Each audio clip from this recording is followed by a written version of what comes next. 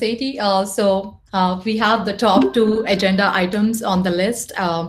The first one is a follow-up on the donation of the ACM-PCI Assure plugin from the personal GitHub account, and that's what we talked about during last bi-weekly meeting.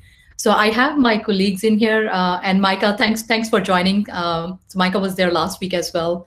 And I have Kyle and Brandy from our team from Amazon's side. So me, Kyle, and Brandy actually work on ACM private CA team. And Micah is on our Kubernetes side of teams. Great. Hello, everyone. Welcome. So I'm sorry, we haven't really moved forward for the last 2 weeks. I'm sorry about that because we've had this application in with our Venafi legal team because as part of donating the project to the CNCF, we also donate all the trademarks and whatever.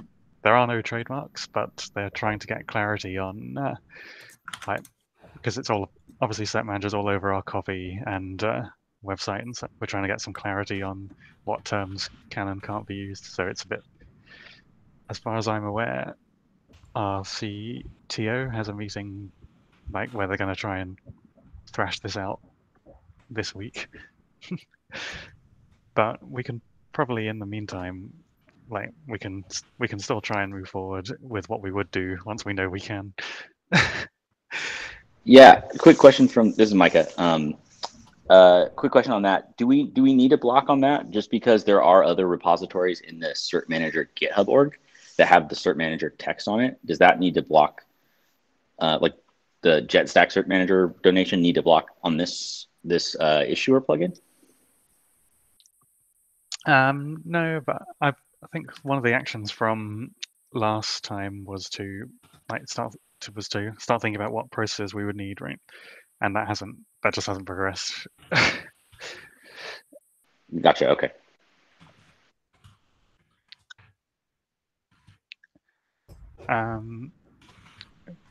Yeah. The other thing. Do you all need an introduction to Chris? Do you know Chris? As far as questions about donating projects to existing projects to CNCF projects? Yeah, I think I know of them rather than know them. So yeah, I think it would be good to have a quick intro meeting. Okay. The Yeah, other thing you talked about was the security process, right? We don't have any processes, and we should probably work out what we need.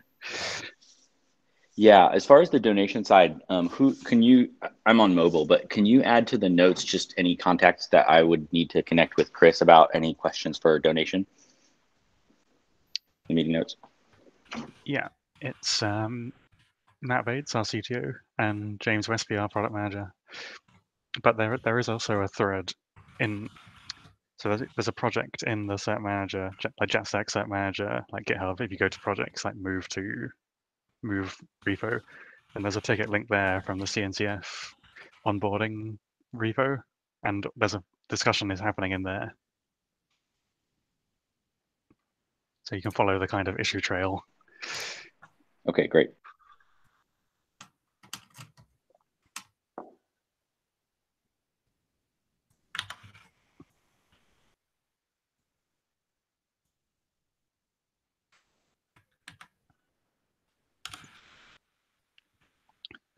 One more thing was that we talked about internally the project you suggested, because it's not by anyone at AWS, right? The sample project you linked. That's exactly right. Yeah. It's a community member who's created it, and we'd like to help maintain it, but just would like to put that in a CNCF project. Yeah. So we looked at it, and it's got very little testing, and we weren't sure. So we'd need some maintainers to take a look at it and make it more more production ready and blessed, I guess, as part of. And we'd have to write down what we actually to actually clarify what we mean by that in some kind of policy. But we wouldn't I think just we had a look at it, and it's this. It wouldn't be something that we'd accept just as it is. Does anyone Everyone understand? So what specifically would you like to see before it's added as like, or it's adopted as a project then? There's the conformance test. I don't know if it already passes those, like the external issuer conformance tests, I think. And then I guess maybe like some kind of end-to-end test for it itself. Yeah, I think from my perspective, just like some kind of smoke test to make sure it deploys, installs correctly, and can issue something. I think in terms of the conformance suite stuff, that's a tricky one. And I think that's a larger discussion, but shouldn't necessarily gate this. Because yeah, there's questions around whether some issuers could be conformant anyway to that particular suite. So yeah, I think that should be gated, but yeah, definitely some kind of smoke test to deploy it. It does a thing. Should be there. Is my feeling. Okay, so just sorry, go ahead. Sorry, go ahead. Okay. In addition to that, I think you did mention this last time, was assistance with being able to run those tests in some capacity. Certainly, specifically with PCA, there's obviously a pretty large monthly charge for it, and per cert, it's quite expensive. So we'd probably need some sort of assistance to be able to run a test that will actually issue a cert from PCA. Yeah, we definitely would want to help with that. Do you see that as a gating feature to donating the project though? Or gating, like a blocking part of this project? Like we would want to write the tests, but as like, can we, what I'm asking is, can we get the, the finances and the like, AWS account or whatever, and AWS account credits sorted out after the donation, or just as long as the tests are in place before donating the project? Does that make sense? Yeah, my questions are just what are the blocking items for donating the project itself? Because we want to help make this happen, but I just am trying to get a clear idea of the amount of work / time it's going to take to get it there. Does that make sense? Yeah, I guess so. The answer is I don't know. So we run periodic tests like every 4 hours. We run the entire end-to-end test suite on cert-manager. I don't know if that would be necessary for all external issues, but maybe we would want to at least be running them periodically, at maybe less often than every 4 hours. But I don't know. I don't know. I guess we don't actually, because we don't have any AWS testing infrastructure at all, we would actually not even really be able to try it out as such, I guess. So I guess this is an opportunity to introduce Ash, who is a prospective Google Summer of Code student. I put an issue on our normal issue tracker, GitHub issue tracker, saying that we want to test cert-manager on more clouds. And yeah, so there'll be a project coming up soon to deploy cert-manager on various managed Kubernetes, which would include EKS, obviously, and run end-to-end tests.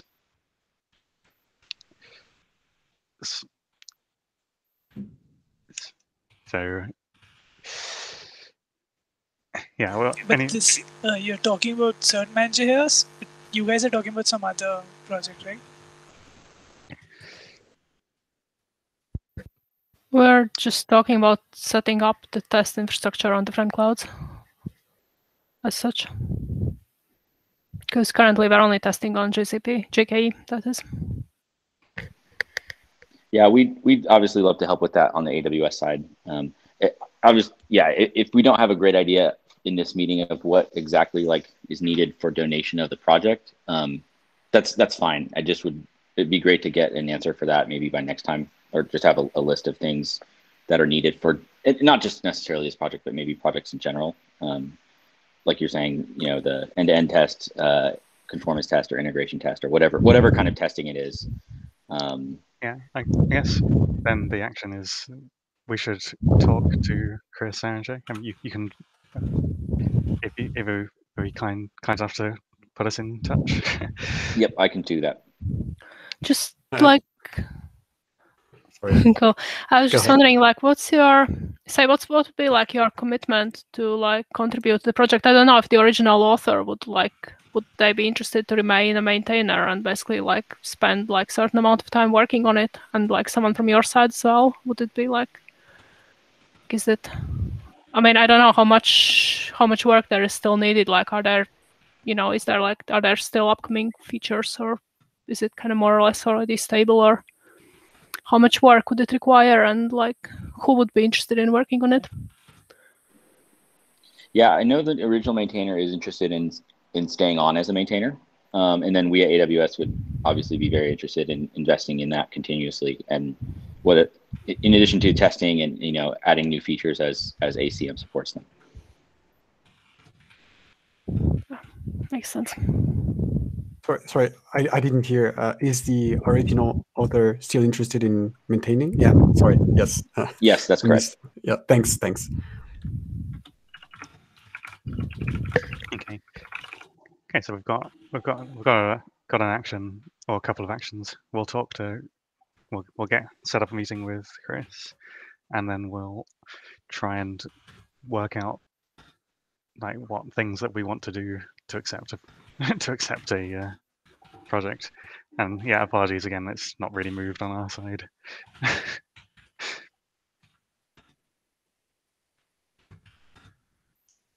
Yeah, I guess we can do something similar to what Terraform does. They have like a list of requirements, and then they run periodic tests on the external Terraform providers. So we could just offer a page that says what we expect from the external issuer to be doing and what are the steps to get the testing set up for you so that the conformance tests pass.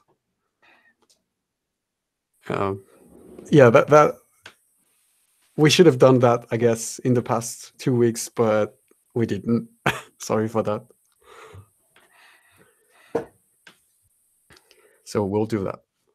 Awesome. Thanks for doing that. We appreciate that. Great.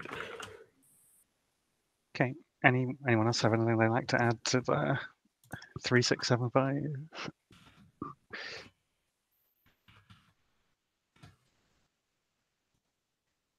Cool. I guess then we can move on to the next follow-up, which is going to be very similar, I reckon. The 3761, which is the documented security issue reporting response distribution process. Yeah, this is, like you said, very similar. I think just question from me is, and this might be blocking somewhat on the JetStack cert-manager donation, but is the cert-manager.io domain, is that currently managed by JetStack, or is that part of the? I'm guessing that is currently managed by JetStack. Yeah, but as part of the handover, the domain would be transferred to CNCF. Okay, great. It's in the long handover thread that has been dragging on.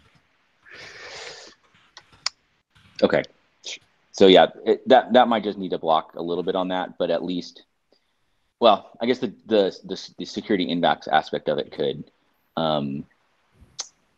yeah. That's fine. I mean, we did actually in the last couple of weeks do a bit of visibility changing on our mailing lists, because as part of another project, we wanted anyone to be able to email the cert-manager maintainers. So we do actually have a point of contact. It's just not publicized anywhere. Okay, yeah, that would be even if it's whatever the intermediate before the handover is complete. Like if that was added to just the the main project README and a few GitHub issue templates and stuff. Yeah, that would be super helpful, just so that if anyone does find an issue, it's very clear where to report it at minimum before we get to a distribution list or anything like that. I could take that as an action to do within the next week or so. I can add at least an email address to the website and to the README, add a security.md file or something to the repo. That'd be awesome. Quite interested in this sort of area, so I'll take that on, add it as a task for myself. Thanks, Ashley. But yeah, we do have a public publicly emailable address. It's just not publicized.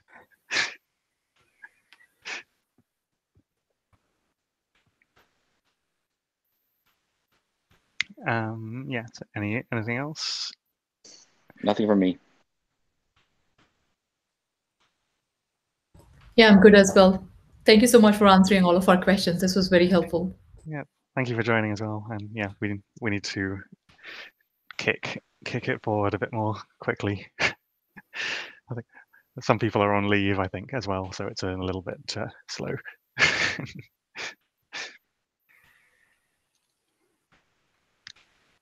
Okay, so I think that's the end of the issues from the AWS side.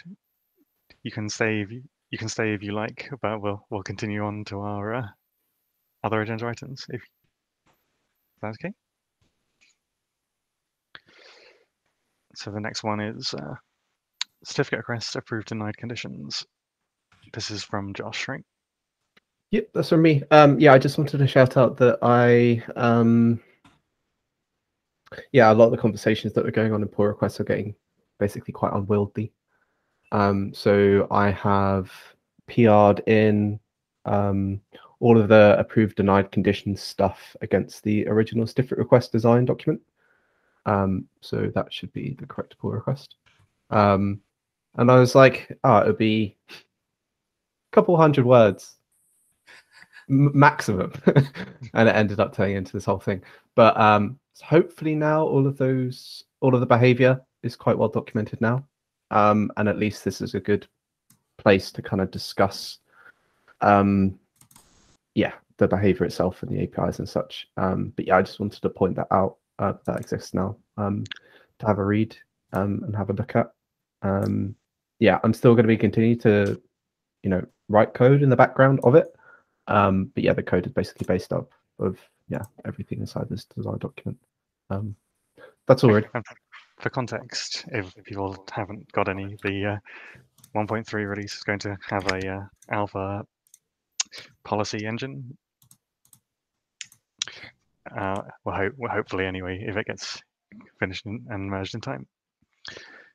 So we had to add new conditions to certificate requests rather than just issued and pending. We've also got approved and denied. And this is part of the work that means that we can more align with the upstream Kubernetes certificate request. Yep. Yeah, got distracted by other things today, including this. So I'm running out of keyboard time to get that approver project pushed, but hopefully I might have some time today, maybe, to push some code, so I can reference that somewhere else and people can start having a look at it. But at least, yeah, if you saw my messages today, it at least worked on a local branch in the two different projects. Yeah, I also saw a message where there's like 8 pull requests in a row to review. Yeah. Yeah. I mean, I could have put them all in one pull request, that definitely would have been worse. Yeah. Josh, if you want to grab me at some point over in the next couple of days and sort of maybe walk me through one of the ones that I've not commented on, like I'm happy to spend some time reviewing them if it'll help you get unblocked. It's just I lack some of the context on some of the things that you're changing being new. So the offer's there if you want help with those. Yeah, cool. Sounds good. Yeah. Yeah, maybe the subject access review one would be quite good. That touches quite a few different places. Sure. Yeah, cool. Yeah, just ping me whenever I'm free. Yeah. Cool. Sounds good.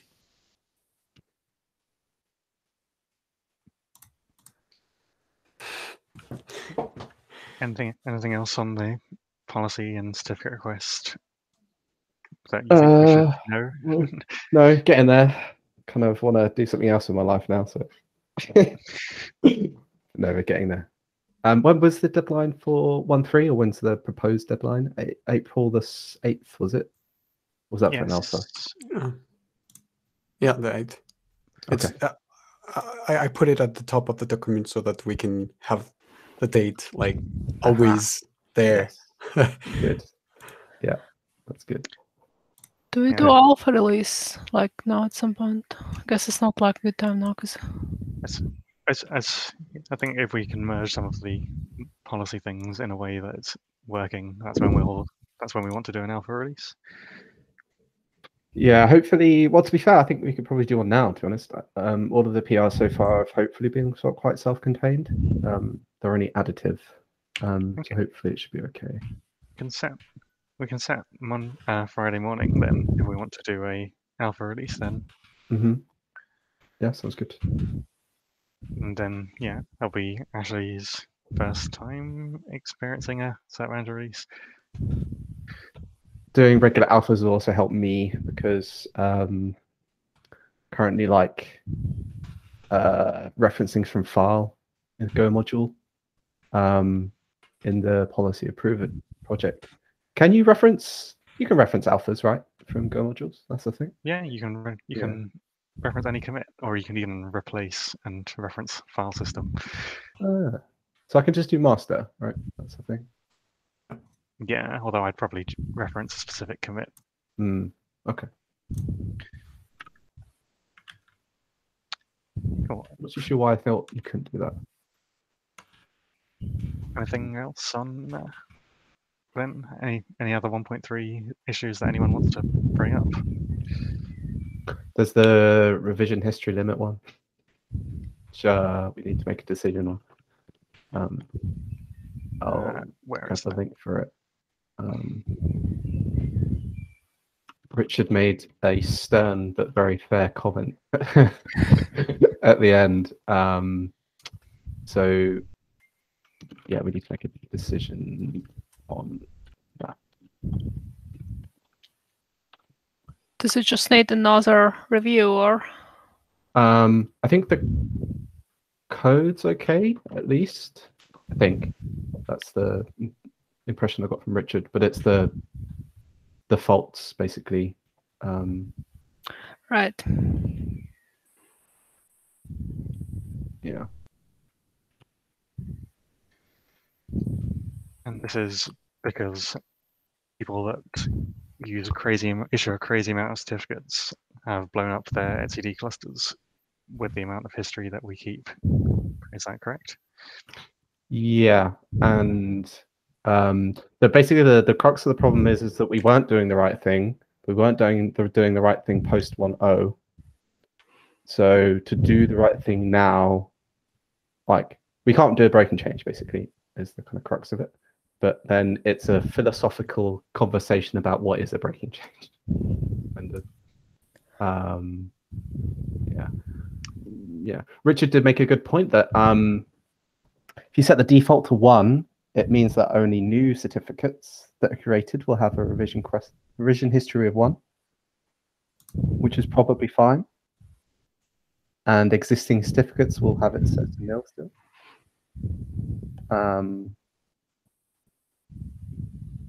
Again, whether it's kind of acceptable to be doing that.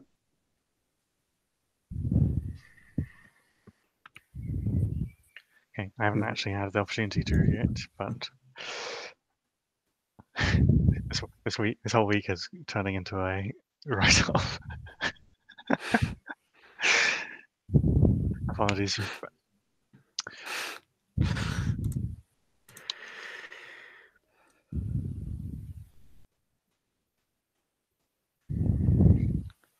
Okay.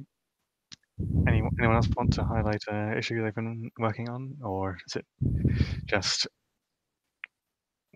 color 1.3 alpha on Friday with whatever's in? There's on the one that I was working on, the self-signed issuer DN thing. James Munnelly commented on it and agreed with Josh's concerns about it, and I still don't really see what the concern would be. But I'm quite happy to be outvoted and just change to do what they suggested and raise a Kubernetes event, a warning, I guess, saying, yeah, we issued it invalid, so it could blow up in the future.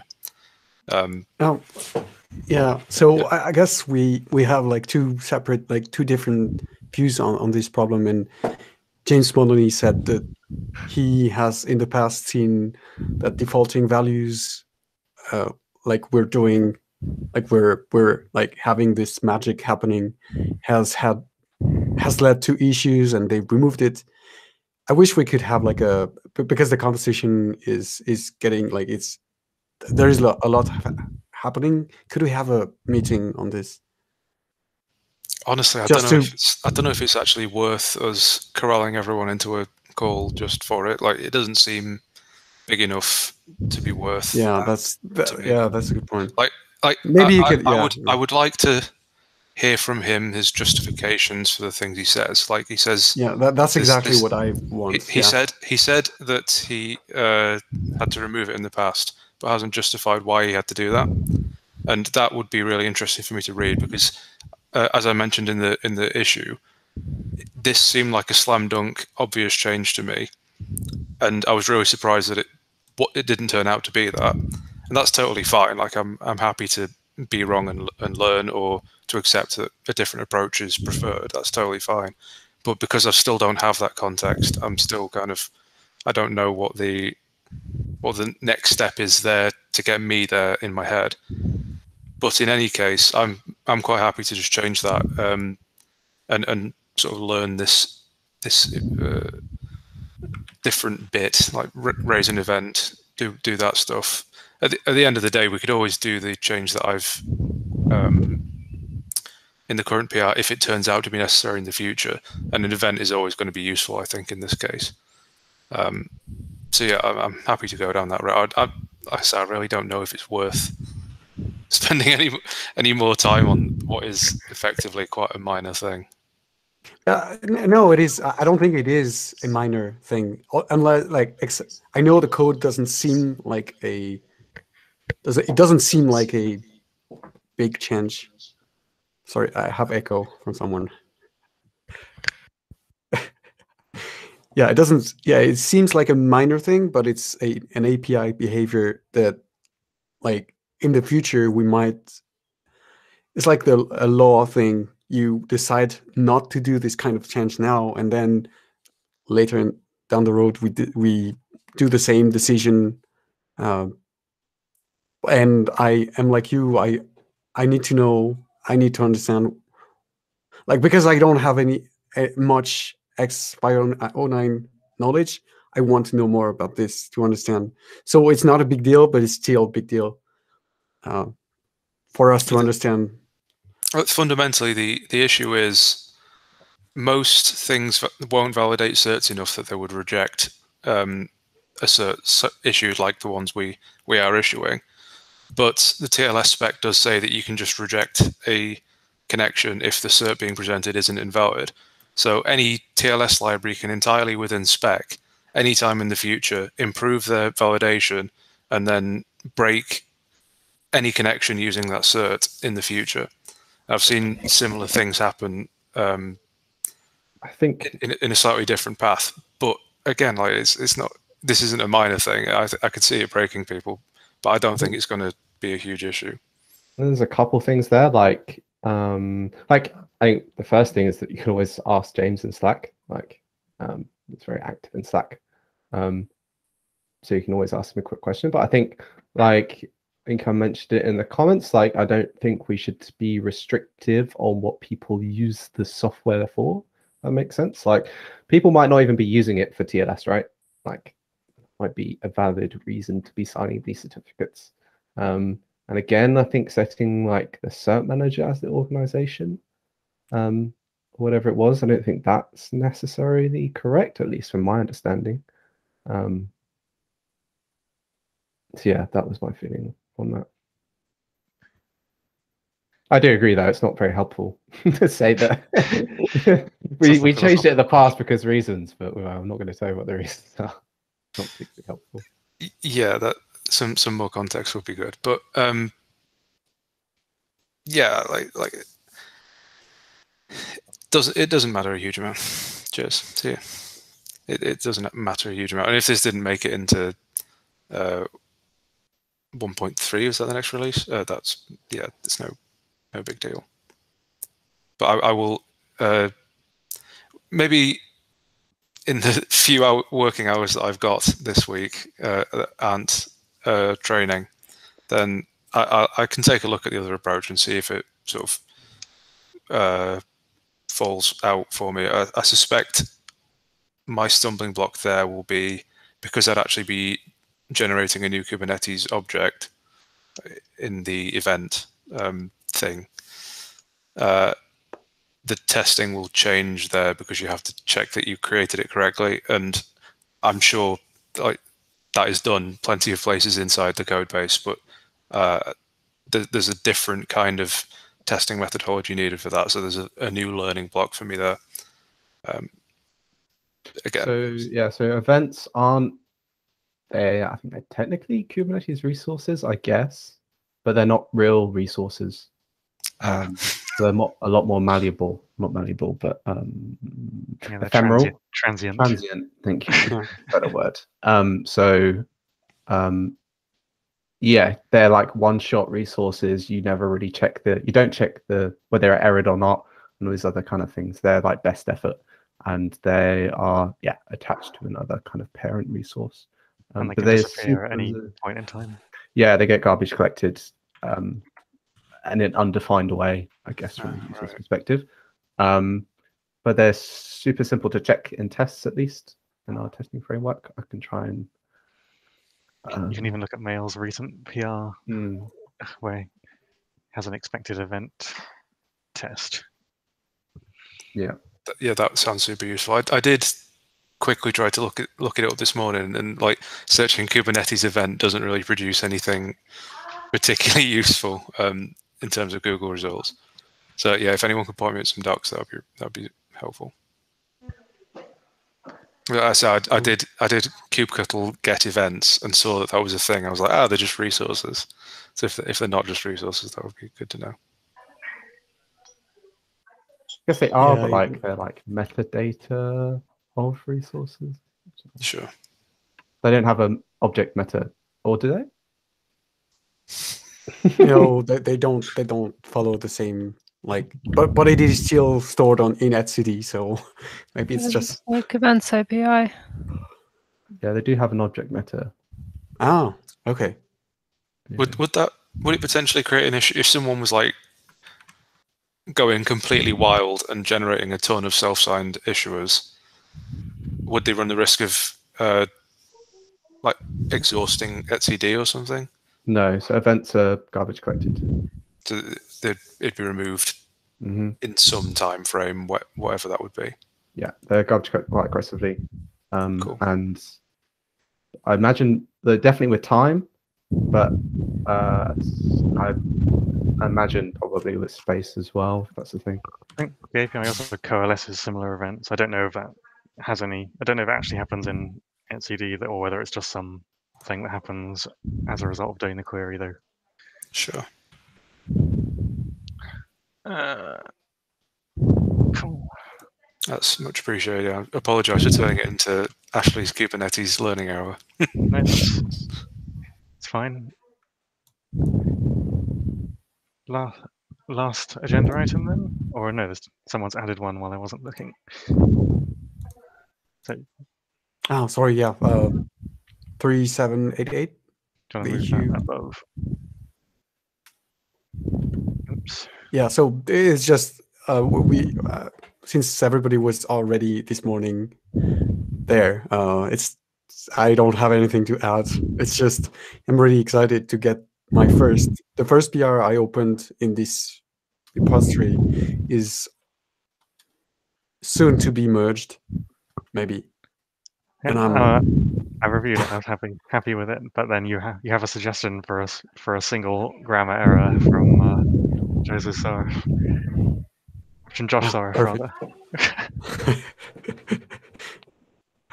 Yeah. Was that for me? So sorry, what did you say my name? No. Sorry. The person that keeps making PRs with minor spelling mistakes is also called Josh. Josh Soref. Yeah. The presumed bot. The person who we thought was a bot, but he's not a great guy. He's a great guy. He's a great person. I mean, maybe you can be a bot and a great person. also.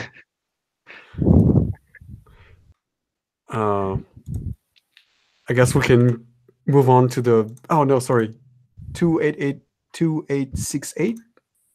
Yeah, I just quickly added that because that was supposed to go into the 1.3 milestone. That's the one I picked up and have been working on forever. I hope I'll like finish it probably today. It's like the stuck orders thing that I've actually never seen happening in real life, but occasionally people have complained about that. So hopefully that will ease some pain.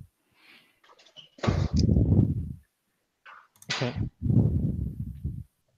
Oh, we have another item. It keeps piling on.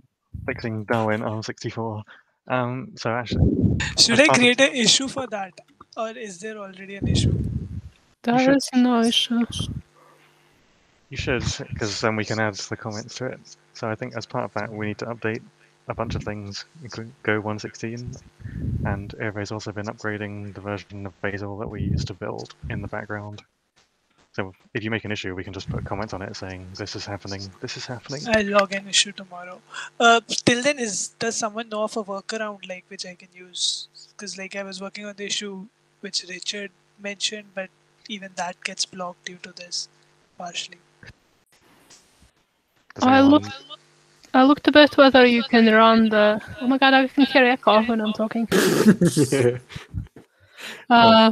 I looked a bit if you can run it without Bazel, but I think it's not that straightforward. I don't think it's possible to run end-to-end test setup from our current repo without Bazel. Just run scripts because we use Bazel to build all the add-ons like Pebble, etc. So I think it would be. But like Bazel itself got installed perfectly, so I am not sure like where the problem is exactly.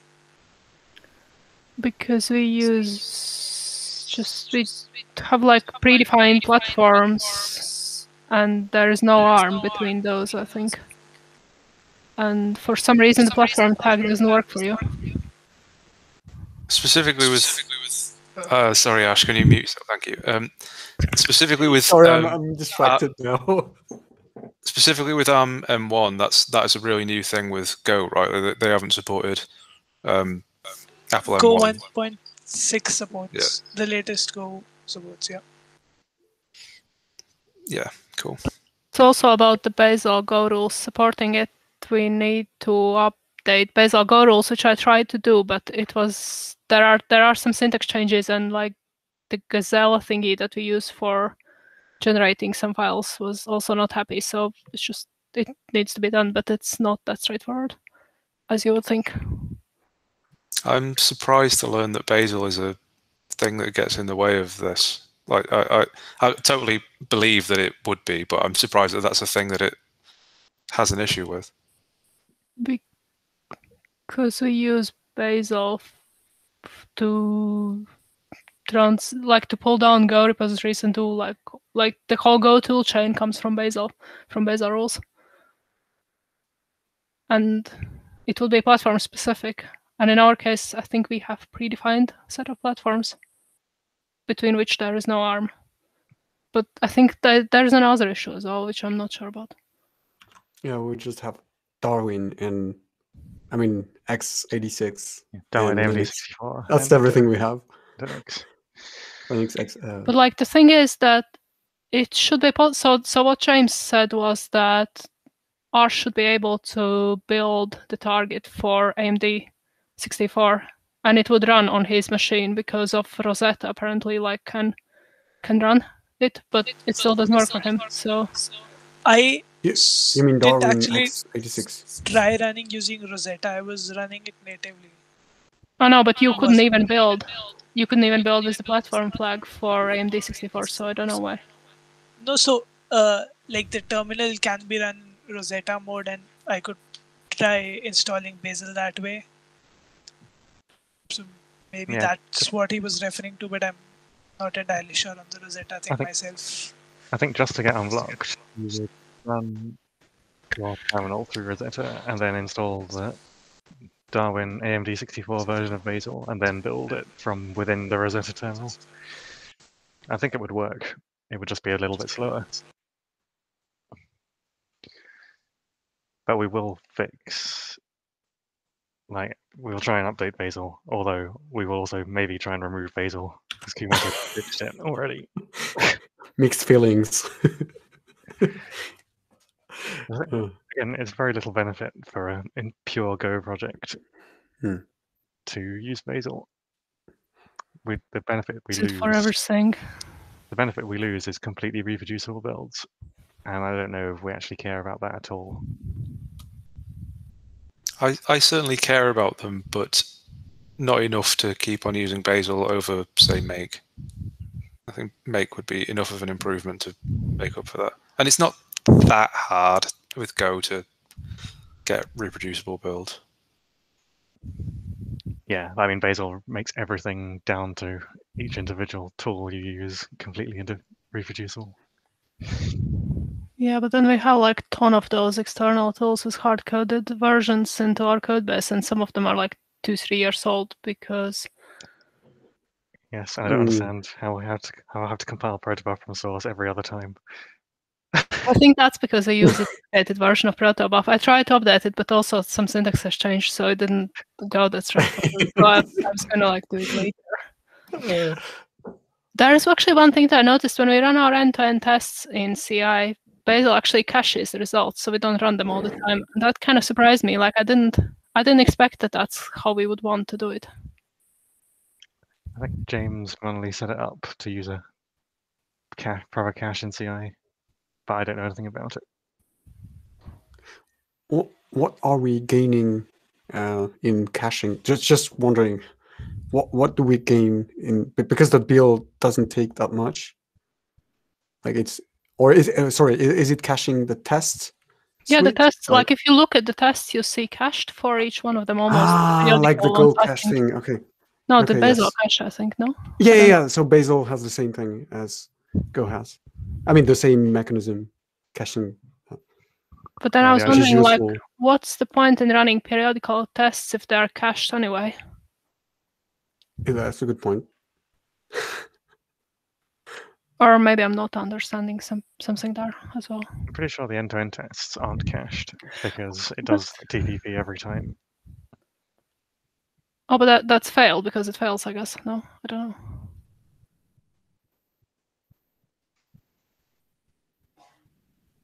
I guess we need to investigate, learn more about our build system. There's a lot. Again, a lot needs to be done because we're running a really old version of Prow as well. But I think only James understood it completely, and so he is responsible for it. So it's a bit of a difficult undertaking. Because it mostly works, so it's like low priority it's low on everyone's priority list. Well, it's the same for Basil. Like it works, so why not? Why bother? Yeah, there's minor side effects, such as like you have protobuf being recompiled in your machine, but that's okay. But that's on our side. That's the developer side, and maybe it's a good transition to the next thing, the vision about cert-manager project, what we want. Because like having Basil and is a big struggle for people to like use the project, play with it, get started. Yeah, and we have a proof here.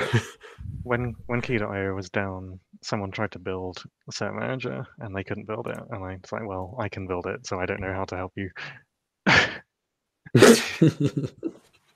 Yeah. So do we want to move on to the last item? I think so. Otherwise, we'll just talk for ages. I'm dying of Zoom fatigue already.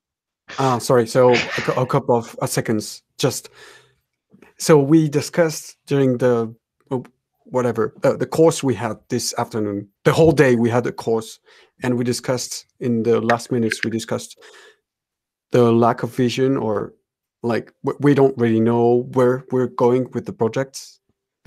At least so on the JetStack side, on the enterprise side, we have a clear vision of where things should be going, but on the open source side, we have less of a vision. We don't have. I don't have I don't know the vision, where we're heading and what we want to be going towards. And so I presented in few words what I wished we could be heading towards. And also Jake said his vision, I think. So I guess I can start with what I wish we could do with the projects. I'm more on the community side, and I wish more people could join us. So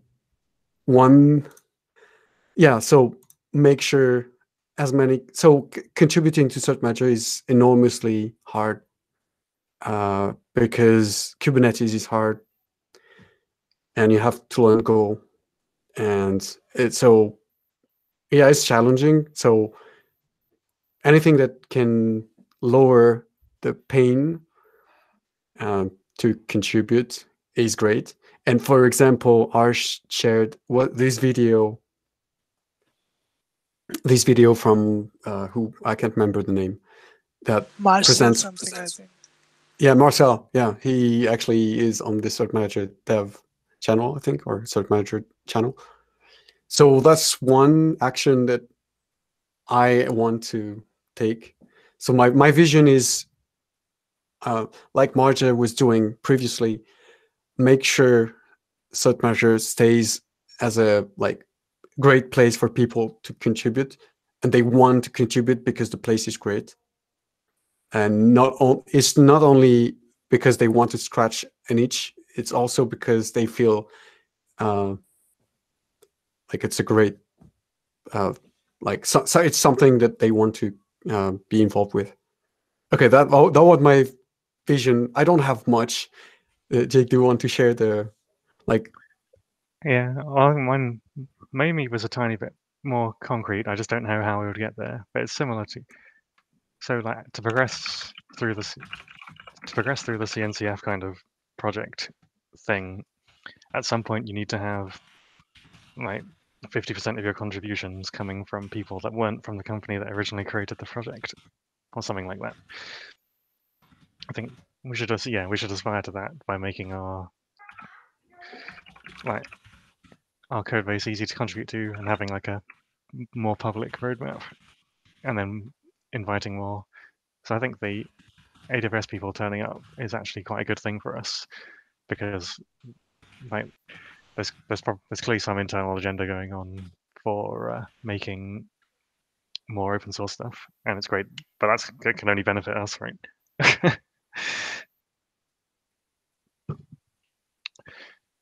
Yeah. But maybe we will have to think after we release 1.3.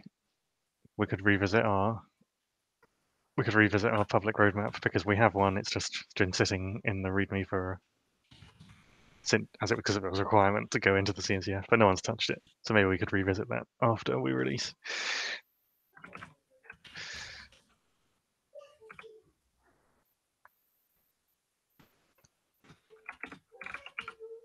Great. Yeah, thank you for sharing. Do we have any other do we have any other thoughts about the vision, about where we want to be heading? Not about the vision, but about the marked contributions. I think we would need to have more issues that are actually marked as that we want contributors, because at the moment there aren't too many that are like good first issue or help wanted. So I guess if someone's just like looking for a chance to contribute. It's difficult because unless the issue is completely trivial, it's hard to get started, I feel. Yep. Yeah, it is hard. The bug that I took over, the 3444, is extremely hard. but it's extremely hard. But also, I was helped by Marsha and James Munley. So I don't know. Maybe it's hard, and it was tagged as a good first issue.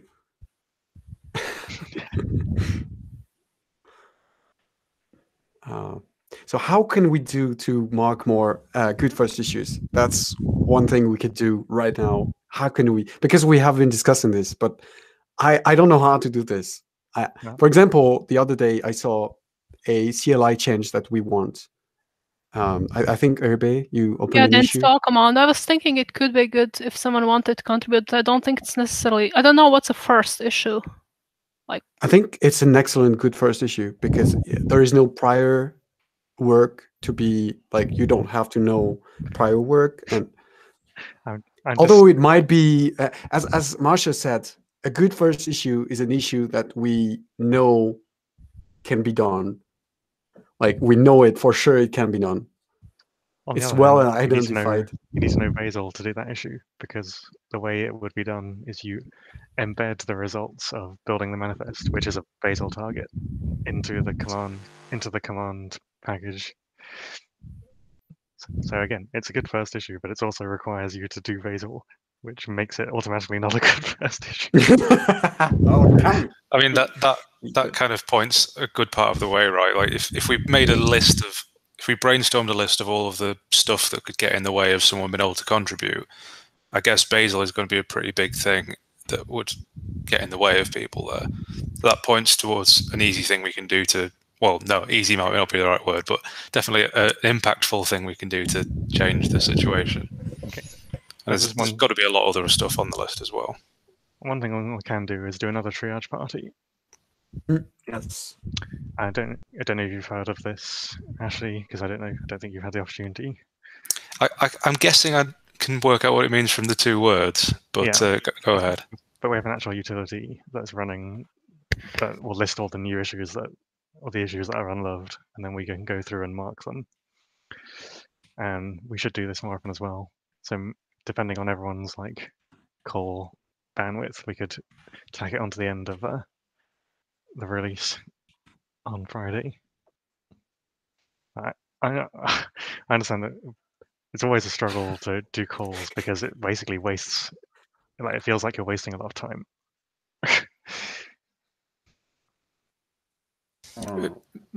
I'm thinking that given that half of us are on long calls every day this week, like maybe next week we could do something. Yeah, feel free. I'm away next week, and then Josh is also away. Sorry, I didn't know. In that case, yeah. I mean, I'd be totally happy to do it on Friday. I'm just. Yeah, I don't have to gate it though, right? No. I just say feel free because Mail knows how to do it, and everyone knows how to do it. We are doing alpha release as well on Friday, though. So. Yeah, I mean, I only wanted to do the release on Friday because I know I'll be here, but someone else could lead it equally. Yeah, do it anytime. But who wants to create the event? Or the triage party? Yeah. What time? I don't know. Well, should I end the recording? Have we finished the agenda items? Yeah, I think so. Okay. Goodbye, YouTube. Bye.